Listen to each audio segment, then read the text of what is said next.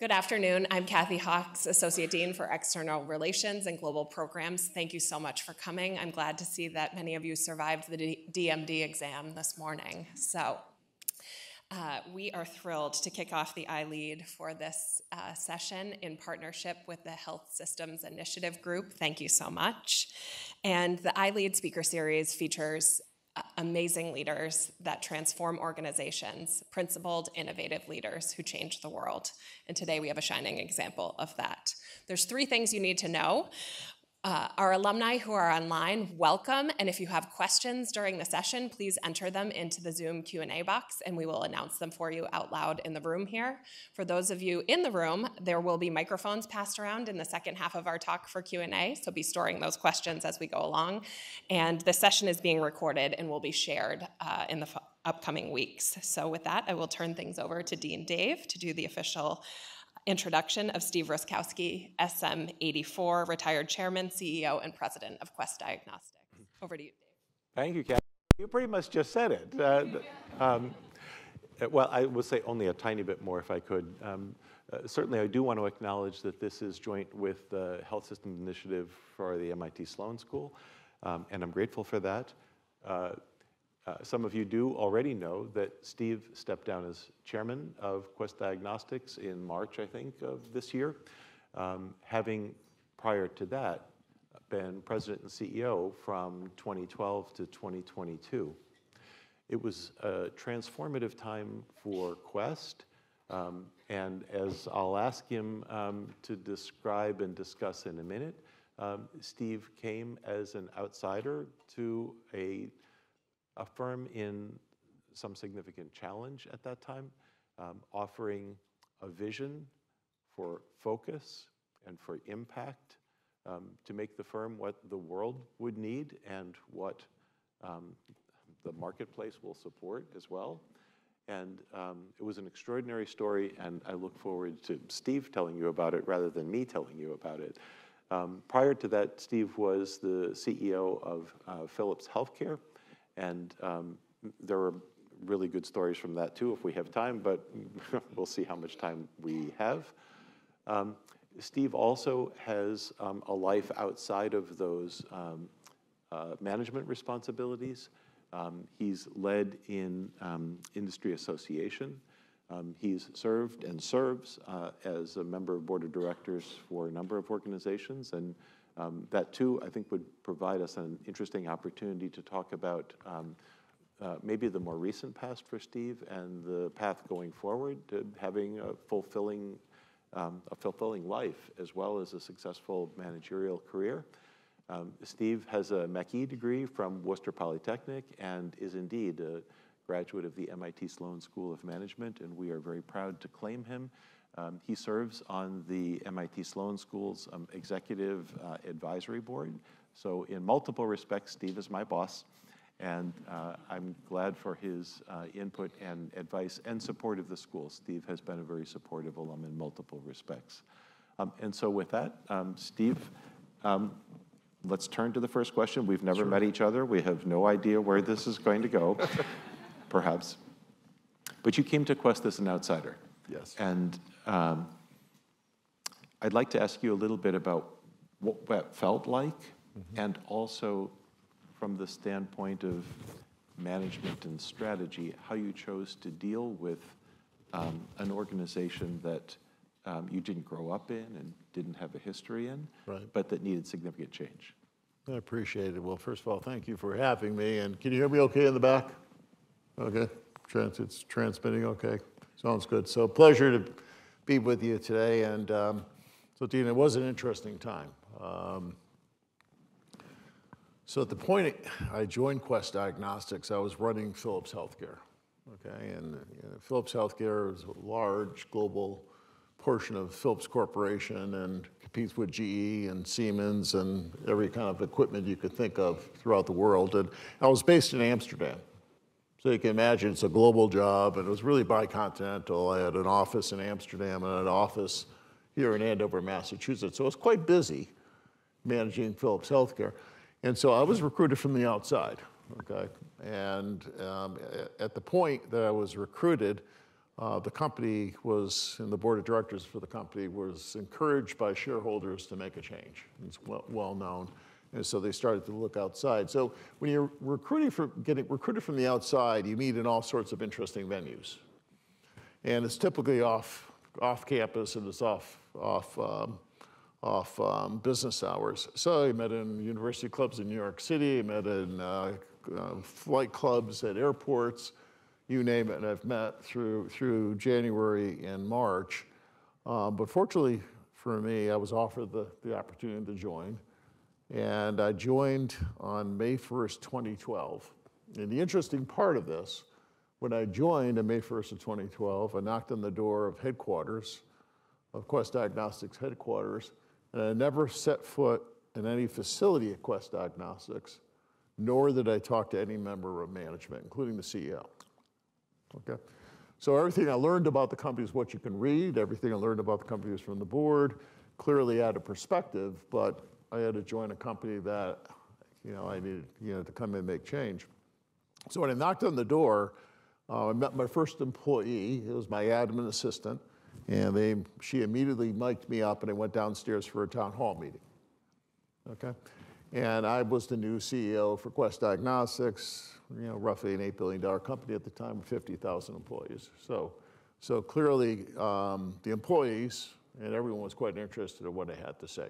So those are kind of experiences are tough to get prepared for, but you do enter some strange set of circumstances when you're at this stage of your career. So let me stop there and see where you'd like to go from there. Do you still remember what that room looked like when you walked in? I sure do. Yeah, I sure do. Well, I just retired in March, so they brought back some clips because they film most of the things. I remember going downstairs. I gave it in the cafeteria, and fortunately, I was well equipped to do town hall meetings, be quick on my feet. And what I'll share with you is, what I shared with them, and I shared both with the board and I shared with shareholders and everyone I met with, is yes, I did have a perspective, but I needed to take some time to verify and validate that, in fact, what I thought was true, and I would come back in 6 months with the plan, which I eventually did, which was the fall of 2012. And what my team called it was our new Quest. And I used that as the platform to share with shareholders of what we expected to accomplish with executing against that plan, but also, as importantly, our employees and also our customers of where we thought we would take the company. So that was the beginning of the march, if you will, of Steve as the CEO of Quest Diagnostics. So you met with those employees that first day. The thing they want to hear is that they're going to still have a job, and it's going to be their job. I'm guessing you didn't maybe exactly say that, but what did you say? Yeah, well, I said, first of all, I'm going to ground myself in asking all the different stakeholders, customers and shareholders and employees what they thought we needed to change, what we needed to keep the same. But I also assured them there would be change. Okay, and would change, in some cases it would not be comfortable for people, but they understood that they would be part of that. It was interesting, Dean, when I talked about it, fortunately for me, the organization was ready for change. As a matter of fact, the quote I always remember was, Steve, we understand there's going to be change. Why don't you just rip the Band-Aid off? Let's get started, because we need the leadership, we need the change. But you also see recommendations of those early days of cultural changes that you never would expect. So one of the first things I did was to meet with my management team and ask, what would you keep the same? What would you change? And to the person, they all said, Steve, you need to open up the top floor, which was the 4th floor of this office building in New Jersey. I was officed in. They said, what do you mean by open up the top floor? They said, all the doors are locked up here. We cannot get access, even as members of your staff, to the CEO suite. It was a very nice building, and we no longer have that building. We opened up a new facility, we opened offices in a much more Spartan office complex than what we had at that point. I go, really?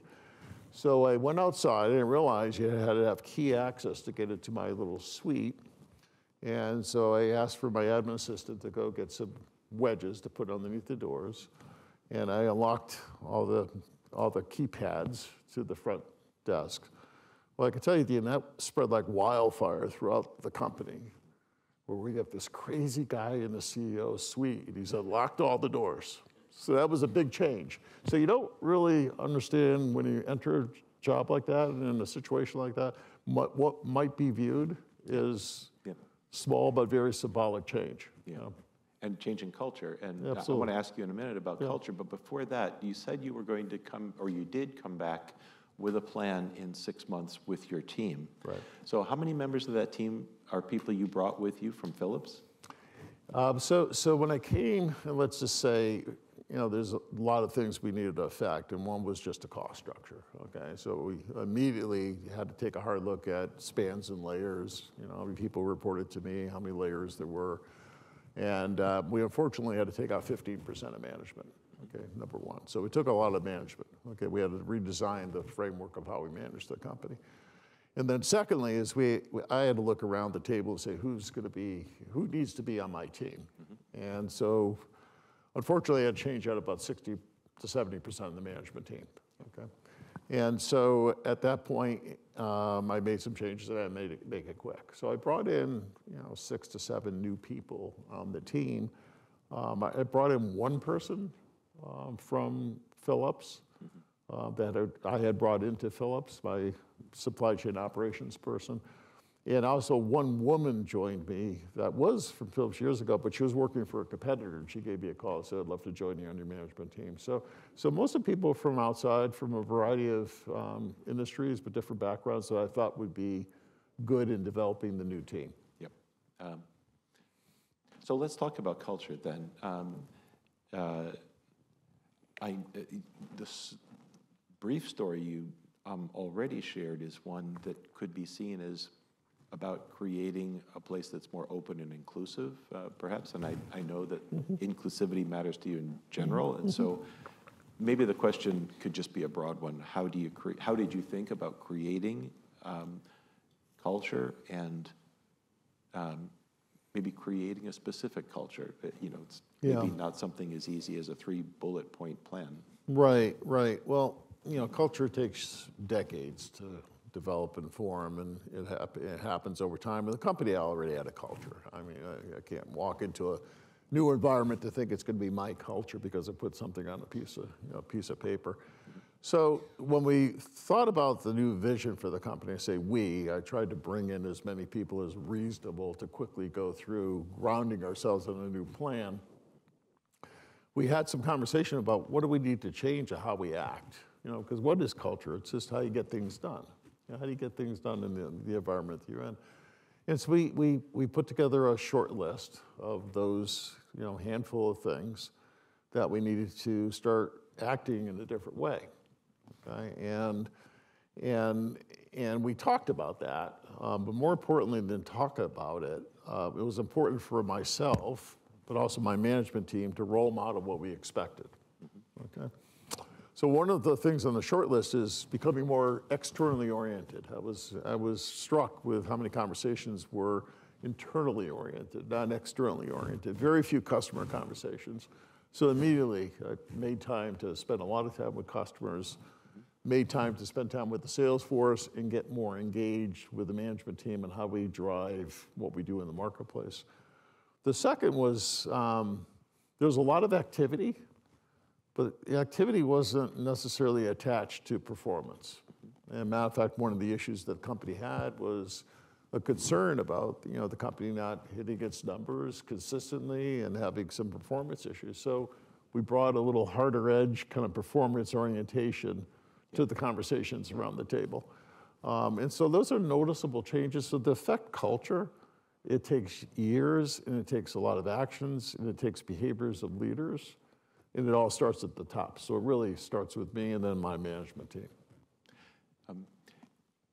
Relative to that desire for more of an external focus, also there's a phrase that you used about the importance of, or the centrality of diagnostics for healthcare, positive health, yeah? And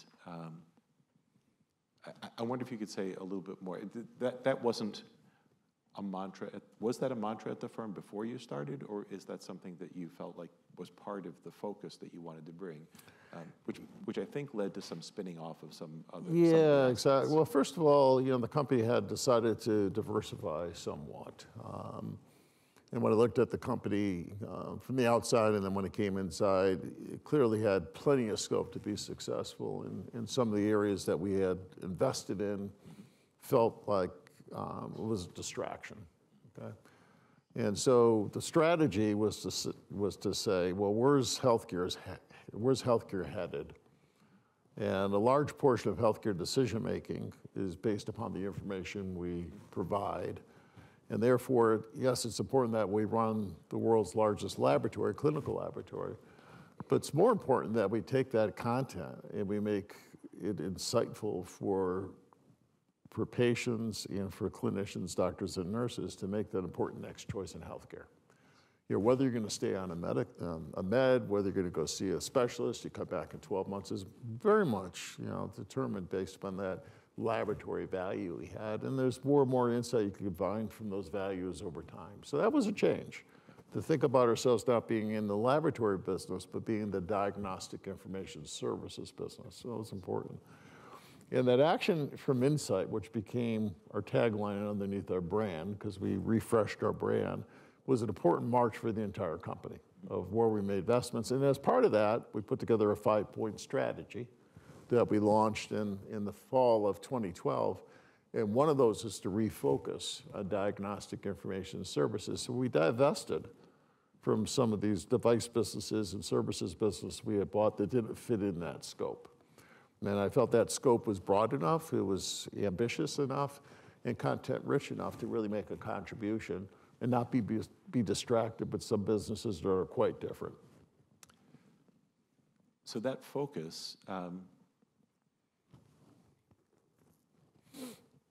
makes me think about what came along 7 years later, which was the pandemic. Mm-hmm. And do you feel that focus helped or harmed? Quest was a very visible firm during the pandemic, and I'd like you to, if you would, talk a little bit about how you approached the role that your firm would play in the pandemic, and whether you think of that as a continuation of that focus or in some ways different from it. Yeah. Well, those are interesting times, right? This is 2020. So we're keeping an eye on COVID at a distance. We knew it was in Asia, and we understood in the early part of 2020 it was in the northwest of the United States. And we have scientists that understand what the virus is, and we have developed quickly assays that could allow us to test for COVID-19. But it wasn't until March of 2020, where here in the United States, we realized that this was real, right? And you have to step up as a leader when all of a sudden, within literally a day or two, you're at a very different place in time. Okay, so I'll tell you a little bit about this, because it's always a fun story. So I was down in Washington. I just came back from a ski vacation. It was the first week of March. And I was down in Washington walking through a law firm where we have our trade association meetings. And the woman that runs our trade association came up to me and said, "Your admin assistant's trying to get a hold of you." Well, that's good. What does Courtney want? Well, she says that she wants to get a hold of you because the White House would like to talk to you. I said, "Oh, okay, that's interesting." I said, "It's probably not true. It's probably some of my college buddies pulling a crank." Okay, how often does the White House get? So I called my admin assistant on my cell phone in this office building, and she said, "Yes, Vice President Pence, his office called. They would like you on a conference call." And so no sooner did she say that, I look at my phone and I see Washington D.C. go through, and 4 zeros at the end. She goes, "Pick up. That might be them." So I literally pick up the call and pick up the phone, and I said, "Hello, Steve Rusckowski," and on the other side is, "Hi, Steve, this is Vice President Pence. We're here at the White House. We've got the who's who of healthcare. We've got some colleagues from the industry, and we need your help." So that's when it all started. And that was March 3rd of 2020. And so at the end of the call, and now these people you know, from Dr. Fauci to Azar, who was the Secretary of Health and Human Services, Vice President Pence, you know, the who's who of who's in the middle of the pandemic. At the end of the call, we all discussed what do we need to do, because the objective is how are we going to bring up quickly testing throughout the United States, you know, given the complicated question that is. And I said, well, frankly, this is complicated stuff, and we need to get together. And so Vice President Pence said, what do you think we should do, Steve? I said, well, we should get together and have a meeting. He goes, can you get to Washington? I said, fortunately, I'm in Washington. So the next day, we're all at the White House having a discussion about bringing up COVID testing in the United States. And it was the who's who of healthcare throughout the United States. So you never know when there's going to be a call, okay, a call for leadership. And that's another example when you're sitting in the seat where you get a call. And then the question is, how do you step up and answer that call? You know? What was the hardest part of responding to that? Well, the hardest part of it is, you know, at the same time that COVID is starting to, you know, be spread throughout the world, we're starting to shut down the country. And a large part of my business is based upon physicians seeing patients. And if you recall those times, you know, physicians are starting to no longer see patients. And so my base business was turning off, okay? I mean, literally, we went from 100% down to 50% within 3 to 4 weeks. And so you're sitting there with 50,000 people, and you're every other day doing financial models of how you're going to make payroll. And at the same time, you're being asked for the country with no commitments. I was going to absolutely ask, no did commitments. they promise, you know, billions of dollars to you? No, it was a leap of faith. You do it, and it will come. Yeah. There was no CARES Act. There was no reimbursement commitment. There was nothing. There was just, this is the right thing to do. So we did the right thing. We began to, you know, invest. But at the same time, we needed to, in good consciousness, be able to plan for how would the company operate. And, you know, we're a very, you know, cash healthy company. But at that point, when your volume is down to 50%, and you have a fixed cost infrastructure, you're worried about paying the bills. Yes. So we're immediately doing forecast after forecast, and we're trying to understand how much debt we need to take on. Yes. All in parallel when we're trying to bring up COVID testing throughout the country. Yes. So it was an unbelievable, stressful time that you're trying to, you know, keep this in balance with what you're trying to invest in. Yes.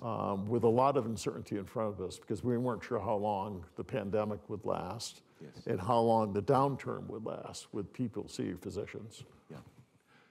Was part of this about repurposing existing facilities that you had in order to kind of retro? Well, to some extent. To some extent. So, you know, the portion of the laboratory that you use for doing COVID testing is called molecular testing. And so it's a small portion of it. So we had to repurpose some of the equipment we use and some of the resources, but we clearly had to substantially change the size of all that. Yeah. But the interesting part of COVID, okay, COVID testing, it's not a blood draw. Okay, so if you go into Quest Diagnostics, you go into one of our patient service centers, you draw blood, it's done by a phlebotomist. Well, we're not doing the nasal swabbing, right. Okay, yep. That had to be done for that viral test. And so this is where it's complicated. It's not just about lighting up the lab. It's lighting up that front end as well. And the interesting part of the problem with COVID is those little swabs that we all know very well now, okay? About 60% of the fiber that were used at the end, at the tip of those swabs, were sourced out of northern Italy. Now, you remember where COVID, one of the first areas that COVID first lit up was northern Italy. Yes. Okay, outside of Milan, okay? So they were all shut down, and the world needed those little swabs. So we immediately need to think about how we're going to get more of those swabs. And then secondly is, you know, where are you going to do that swabbing? And initially, we were very concerned about protection, okay? So you needed all the PPE, protective equipment. And then second, who would do it? And where you would do it. So part of the challenge was those physical locations we would do it. So part of the effort we spun up across the entire company or country was to start working with large retailers.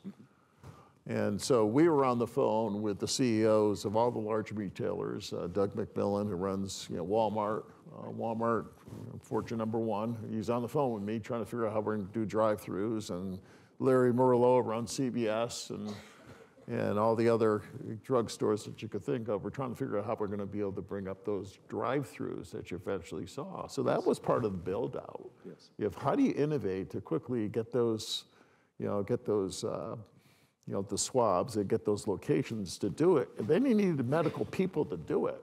And those medical people had other jobs too.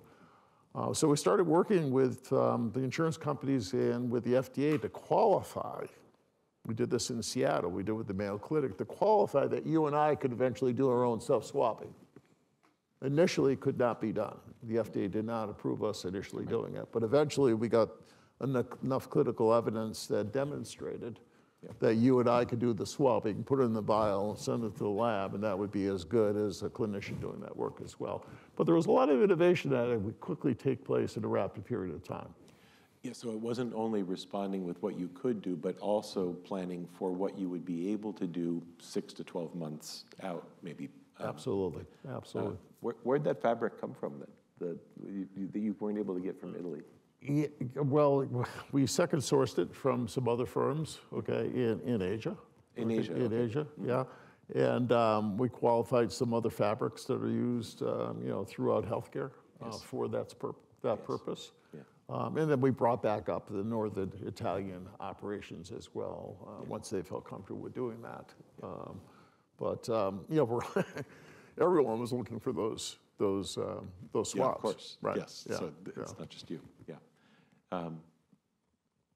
Those efforts made a huge difference across the country, and Steve also. They made a huge difference here in the Boston area. Just to appreciate that. Yeah. So you mentioned innovation, and maybe we will open up in just a few minutes to questions from the here and folks online. This is MIT, and maybe we talk a little bit about technology and these days some aspects of it like AI and the way that the diagnostic needs and challenges are changing. Can you talk a little bit about that? Yeah, so in every part of healthcare and part of medicine, technology and innovation has an enormous role. I mean, there was innovation in what I just described throughout the pandemic and how we just think about that workflow. Because a large part of innovation is not always in the medicine, but sometimes in the workflow and the processes that you can automate. And by doing that automation, it finds it much more helpful, throughout the healthcare delivery system. But in the whole diagnostics field, and you think about AI, well, clearly, when you think about what I said earlier, that it's the action from insight, and the whole notion of action from insight is there is some interesting content that if you can glean the portion of that content that can make a difference in healthcare, you have something that matters. And in our field, we have anatomic pathologists, doctors that are trained to look at specimens, primarily for cancer. So we have 500 pathologists that literally look under a microscope and look for pattern recognition and make a call whether it's cancer or not, right? And you think about what they do, clearly there's a portion of that a computer, could be very useful, And so digital pathology is coming. Artificial intelligence is part of that. And there's no question that could transform that portion of healthcare, where the calls on whether it's cancer or not, the calls on what you do with the type of cancer will be improved with innovation. So in that portion of diagnostics, it clearly has a place, but there's many more applications for innovation, and there's many more opportunities for innovation throughout healthcare. Does it relate in some way to, people used to talk about customized medicine, and I wonder if technology and AI might play a role in moving that a bit forward as well. So not the yes/no about cancer, but the specifics of what to do for you. Well, absolutely, and sometimes it's referred to as precision medicine. And in precision medicine, where you can actually determine based upon the specific case and in that person, first of all, whether there is a disease that one should be treated, and secondly is what do you treat it with, okay? And many pharmaceuticals are now being developed with the need for what's described as a companion diagnostic. So the diagnostic is part of that medical labeling with a pharmaceutical, and it will determine whether, first of all, it will work and what's the proper dose, and then how do you monitor over time. So it's all coming. So it's a system that you're now administering to the patient, no longer just the drug and it's trial and error with the drug, whether it works or not. Now you can determine it is going to work based upon the test.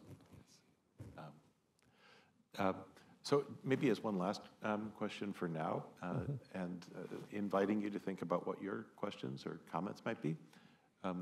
But you finished as chair in March. How do you think about a transition away from the role of president, CEO, and chair? And how do you think about your time now and looking ahead? Yeah, well, it's a great chapter. We're fortunate to have had a fabulous career in many ways. I'll be celebrating my 40th anniversary from graduating from Sloan School in 1984. It's hard to believe. So 40 years. And what I did, I'm very thankful for having an opportunity to do it. But it is nice to be able to eventually at the same point say, I made a contribution, time for change. And so in March of this year, I officially retired from the board. And I'm thinking about what the next chapter will be. Well, I could tell you one of the first things on my list is to do the things I haven't been able to do for 45 years. Okay? I have plenty of hobbies. I like to golf, I love to ski, I love to fish, we have a boat, we have a sailboat, we have 4 grandkids, I have 2 children, both of which graduated from the Sloan School. Both, so we have 3 Sloan School grads, My daughter graduated in 2011 and my son in 2014. Both work and live in the Boston area, so they're doing well. So there's, a big, long bucket list of things I want to do. So I want to make sure I protect that. At the same time, it would be a shame not to take advantage of and utilize all of the experience I have had and still stay active. And so I joined 3 public boards and 1 private board. And then I do some new venture advising, if you will. And I'm trying to gauge that away, Dean, to not do too much. So I'm being careful where I still have that balance. Because the bias right now is on my personal side of life and less on the professional. But at the same time, I think it'd be unfortunate for me not to take advantage of what I've learned and apply it and still make a contribution professionally. So far, so good. Yeah. Is there any serious prospect in your mind that you'd take operating responsibilities again, or not so much? No. I mean, it is so nice. It's so fun, though. It's great, and I tell you, it's great when you're in the seat, okay. And my last job was the best job I ever had. There's no question. For 12 years running a company, it's the best job you ever have. But it comes with a price. Okay, every day you're worried about 50,000 people. Every day you've got to worry, about something. And every month you're worried about hitting your numbers. Every quarter you're hitting your analyst expectations. It's pretty intense. It's pretty intense. And to step away from that and go to bed on Sunday night and not worry about what do I got to do first thing when my feet hit the ground on Monday morning is a good thing. So I'm enjoying that part and getting a break from it. I love it. Thank you. Yes. Might anyone have a question or a comment for Steve? We have microphones, and I hope we have some brave souls who would be willing to speak up.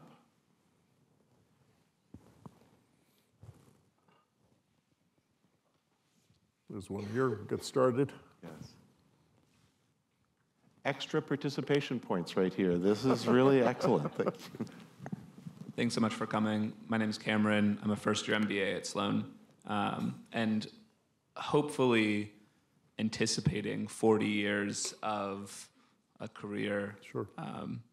How did you leverage and work with people that you met and knew from Sloan as mentors, as guides, as friends over those 40 years? And did it change as you took different roles or went between firms?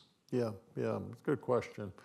Well, I tell you, as I mentioned, I graduated in '84. And when I came to MIT, and I guess it was '82 when I joined, I came to school. It's a very different place than what you guys have. In fact, I was walking through the lobby, and that small little lobby that now has like 3 chairs in it was the lobby, right? So, but still in the '80s, the time I spent here, it was a special time. Okay, and I just encourage you, your first year in the fall, I can remember that first year, just kind of taking it all in. And so just give you advice, take advantage of it, take advantage of it. So what did you take in? I'll get back to my classmates. Well, what you find here, and it is a unique culture. And I think the Sloan School has a culture, but the university has a culture. And I think, the university adds to the Sloan School and vice versa. Culture. But the interesting part of this place now is the environment around here in Kendall Square. Okay, when I was here, the tea stop, okay, the Kendall's tea stop, the Marriott wasn't there. All that's now back of the Marriott wasn't here. It was parking lots. It was nothing but parking lots. Okay, and we had the F&T Deli. Okay, and the Coop or whatever it's called now. The bookstore wasn't there, so all those were vacant. But now you have this unbelievable vibrant. And the Money Charles. The Money Charles, yes. I was one of my accomplishments. I was a bartender at the Money Charles pub. Okay. And you laugh, but that's a little bit of what I'm saying. The environment, because I learned as a bartender at the Money Charles pub, because you get this eclectic group of people that come into the Money Charles pub. It's a graduate students pub, right? And you learn a lot. And so what I found is this unbelievable intellectual curiosity here. There's intellectual curiosity. And then secondly is the innovation you touched about. The school's all about innovation. So how do you take the intellectual curiosity of trying to say what needs to be done and apply what can be done, right? And then the intensity of it all. It's an intense place, but it's also, it's a collegial, teamwork environment. That's different than other places. And then finally is the international element, which is just coming through as you walk the campus, right? So that to me really affected me, and it stayed with me for 40 years, right? And then through my classmates, whether it be working together at the Money Charles pub, working out in the gym, working out on projects, we learned a lot from each other, and some of those relationships carried on. With just, talking to people over the phone or connecting with people through your travels of your career. And it just, I utilized that when appropriate as you kind of walk through it. I tell you, my 2 children, who are far from children, my daughter's 39 and my son's 36. I think their connection with their classmates was better than mine. One, because their class size was much bigger than mine. And secondly, is there's much more in your curriculum now that's much more around teamwork and less academic classroom work. When I was here, there was a lot of academic classroom work. I mean, if you remember those days, it was really, really intense and really rigorous. You guys have any academic classroom work? I'm not sure if we're still doing that. But I think it has changed, right? It has changed. It has changed. So anyways, that's, take advantage of everything you have here. Don't miss it. And then form those relationships, and who knows where those relationships would be, because it is a special place. And absorb it all and then utilize it afterwards. Can I just add, Steve, that and you never know what's going to happen to some of the classmates that you have. We were talking about one of them. We don't need to mention him by name, but who's the head of one of the leading banks in Southeast Asia. Exactly. And just to have that network around the world and to build the bridges. Absolutely. Through, this Thai guy who was a classmate. Yeah, absolutely. Yes. Yeah. chemical engineer turned banker, right? Yes, So. all of that.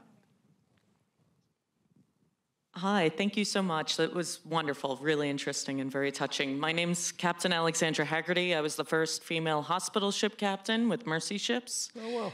And your COVID story really touched me a lot because we had 450 people, 60 nationalities, and trying to get over to Africa and do these life-changing surgeries was a huge deal. And now I'm in the executive MBA program, and I'm meeting people from all over the world. It's absolutely fascinating. And one thing I would like to know is, what do you think makes a great chairman? How do you become a part of a board of directors, and where do you see that going? What insight do you have and share with the group? Sure. Thank you. Yeah, thank you for that. And actually, there's a connection here with you. I served on the board of a nonprofit called Project Hope. And it was actually, it was founded in 1958 with a doctor by the name of Bill Walsh, and he knew President Eisenhower.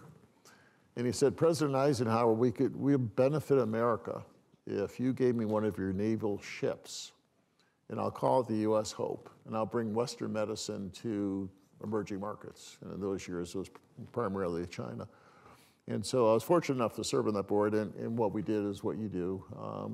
We had Hopies, which volunteer, and my wife is actually a critical nurse by training, so she served on the USS Hope, not Hope, but it was the Mercy from the Navy, and after the earthquake in Haiti.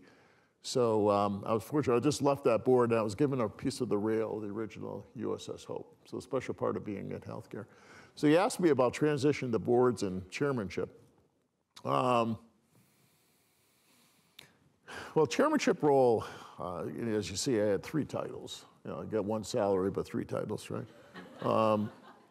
Because it's actually in U.S. companies now, and I serve on a Dutch board right now, and Dutch and German governance is somewhat different. And I'll share a little bit about that. The Dutch and the German governance structure says, well, there's really a difference between independent board members, okay, which is called a supervisory board, and the board of management. And when I was at Philips, I was part of the board of management. We're 5 people that ran the company, and then there's a supervisory board that has oversight, independent board oversight.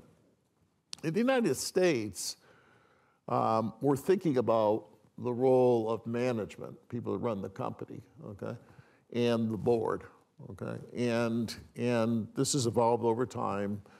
And I would say 15, 20 years ago, the majority of CEOs were also their executive chair of the board, okay? Now, if you look at any of the data, it's roughly 50-50, okay?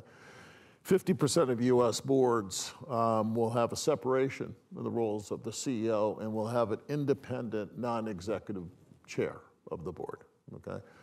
And the reason for that is to make sure there's good oversight, making sure that the board is holding members of management accountable for performance of the company.